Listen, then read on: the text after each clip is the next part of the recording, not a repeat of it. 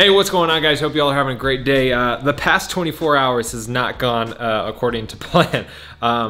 If you didn't know, I got 3 Huskies. Our oldest is Lacey, she's 7 years old. Sierra is 5 years old, and Jackson is 4 years old. Yesterday, Sierra came inside and had a massive gash on her muzzle. And it wasn't like bleeding bad, but it was super, super deep. She ended up needing 3 staples to get it shut up, get it like closed up. It was so weird. Every time she would yawn or breathe, it would just like open up like a gill. Vet said it was fine until we could get her in since it wasn't bleeding, but we eventually were able to get her in, and yeah, 3 staples. So had to deal with that. Didn't get a chance to film the stuff that I wanted to film, so we're doing it now. Stuff I wanted to film though is with the R6. Today I want to take this thing out, but in order to take it out, we have to do a couple things. I told you in the first video of Vlogmas Day 1 that I have an updated ECU flash. And oh, speaking of which, I think I mentioned in that video that there was a Yamaha recall to fix the cold start issue. I could have sworn I had information on that because I had someone message me and say, hey, I heard you say there is a recall, but I can't find anything on it. And I was like, oh, well, let me just go look for it. And I couldn't find anything on it. So I'm not sure if there's actually a Yamaha recall. I could have sworn there was, but either way, Boss Racing that did my ECU flash, he implements something on the ECU now that takes care of the cold start issue, supposedly. So I got that sent out. He sent it back to me.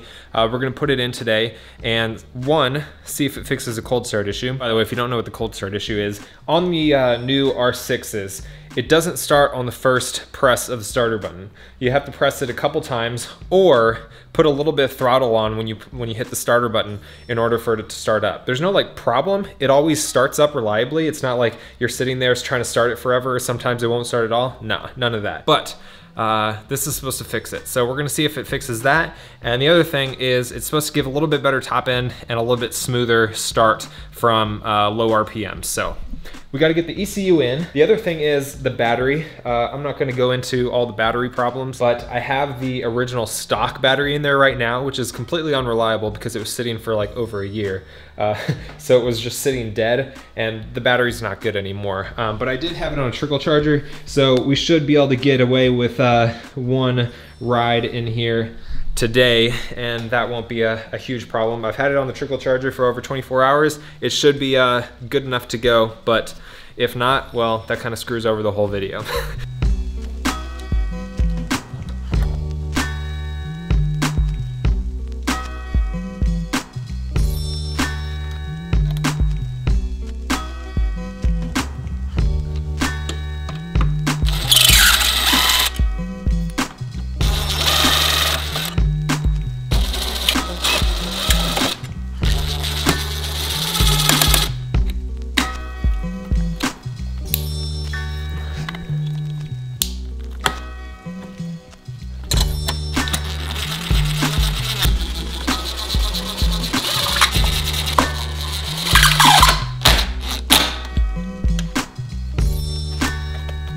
All right, before I screw down the seat, I probably should have done this before, but I want to make sure I have power on that battery. So we'll just turn the key, make sure the lights come on. They probably won't because that's just the luck that I have. Oh, crap. Yeah, you see that? Light's not coming on. Crap. Well, that's not good. You know what? Let's try the Grom battery. I'm gonna go grab that one. We'll put that one in.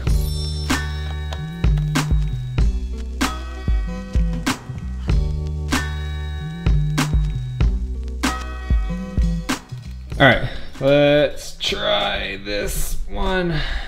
And yes, all right. All lights on. All right, so I'm gonna get rolled out. The Grom battery is a little bit smaller of a battery than the one that comes in the R6. So this should be a good test if that ECU flash made a difference on the starting. I don't think it's gonna be any problem getting it started up with that. But the battery has been sitting for a little while, so who knows. I'm gonna get this rolled out, get the seat back on, and we'll try starting it up.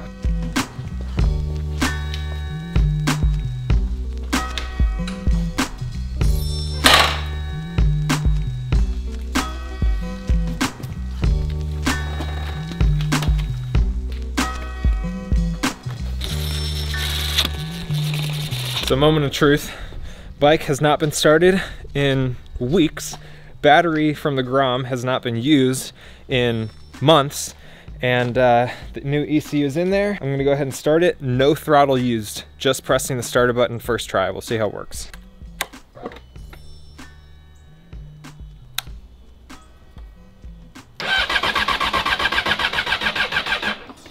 That battery's drained. Not enough cranking amps for it. Well then, that didn't go as planned. Crap. Well, I guess I gotta get a new battery in there. All right, so I'm headed over to Dan's house. He's gonna let me borrow the battery off his H2. I could have gone and bought one, but I want to buy a new battery. I don't want to get one from just like AutoZone or something like that. So I didn't want to spend over $100 just to use a battery one time. So he's gonna let me borrow the one off of his H2 just to test out the R6 for a couple hours. I grabbed 2 batteries, but I think this battery and the other one both have like 1% on them. So I may not have any footage over there, but regardless, we're gonna get ourselves a battery to test out. You've got like 20 seconds left on this battery before it dies. What's your words of wisdom for the day? My GoPro bra strap. That's your wisdom? Yeah. All right, so I got the battery from Dan. Although when I saw it, I had a feeling that it was gonna be too big, and sure enough, the size compared to the one out of my R6 it's a fairly large difference. So here is the one off the H2. This one is about a ½ inch taller and a good 1.5 inch narrower width-wise than the H2 one. So that's not even gonna that's not gonna fit in there at all. So I think I'm just gonna have to suck it up and go spend the money on one from the store. Just rock that one instead.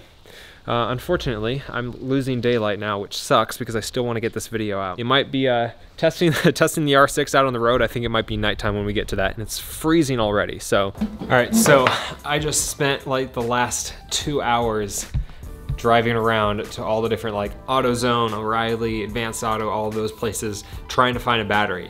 None of them had a battery that matched or went for the R6 in stock. All of them would have had to order it.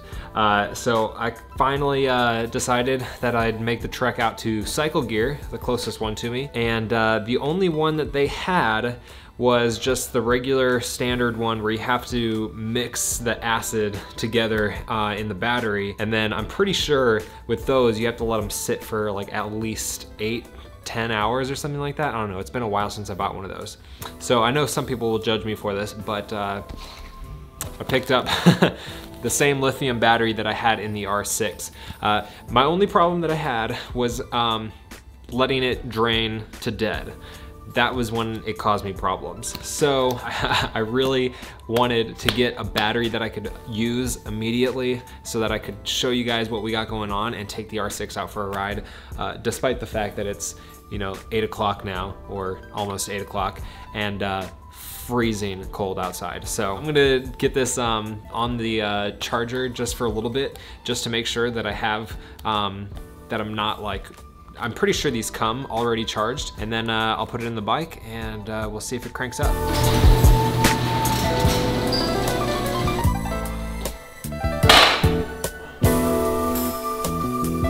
Oh God, it's cold. All right, good. I'm not gonna touch the throttle at all.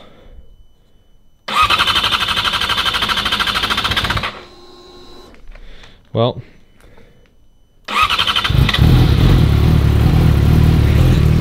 I don't know if I can write that off as fixed. I don't think that's fixed, but it is freezing cold and the bike has not started in a long time now. It's been a while since the last time I rode the R6. We're gonna go see if I can feel any change in the ECU. I'm not putting too much weight on this particular ride, but I'm just excited to get this thing out on the road again. So I'm gonna let it warm up a little bit so that it's easy to start, and then I'm gonna go get my gear and we'll go out for a ride. Got my warm gear on. I got my like triple layer jacket and my thick gloves. Although these don't keep me super warm. And then my long johns underneath my jeans. Alrighty. Now one of the things I wanted to test was starting out from a stop. Usually it doesn't feel like you have very much power starting out. Oh, now my freaking fuel light went on. Are you kidding me? It doesn't really feel like you got a lot of power. I mean, you don't, but it doesn't feel as linear as you would want it to be. So, oh, that's so much better.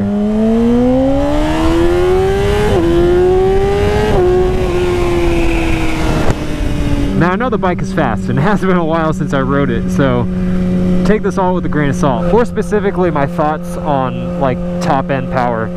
But for actually starting out, it's a lot more linear. And what Anthony told me that he was doing with the ECU flash is he's adding a little bit more power, a little bit more fuel at the beginning, right at the bottom, so that it kind of artificially makes the beginning of the power band a little bit more linear. At least that's the way I tried to describe what I think he was trying to tell me.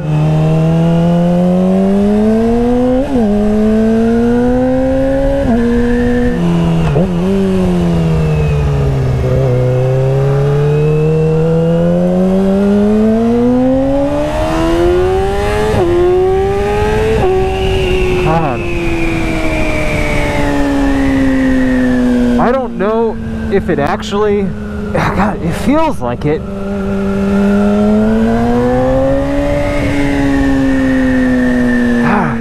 Oh man, I didn't realize how much I missed riding this.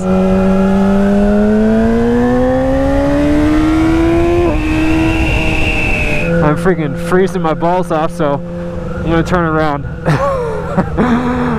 Oh God, it's cold.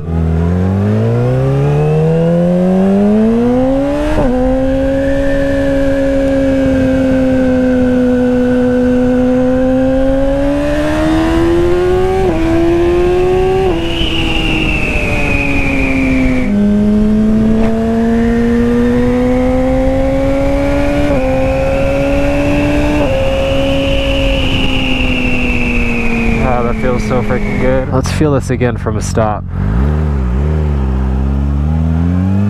Yeah, man, that's so much smoother.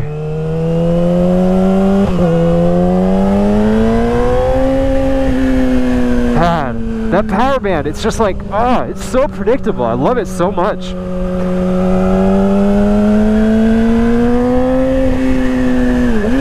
By the way, fairies feel great. I don't hear any like rattling or anything like that. They're like super tight, so yeah, I guess I don't need all that foam. Well, but that's gonna be it, guys. It's been a long freaking day, but that's gonna be it. I hope you guys enjoyed it at least a little bit. Back tomorrow, hopefully, with another video. Make sure you hit that like button if you did enjoy it. Subscribe if you're not subscribed already. I'm putting out videos every single day this month. Other than that, you guys have been awesome. I've been Motonosity. Remember, life's better with horsepower. Keep life lived. And I'll see you guys in the next one.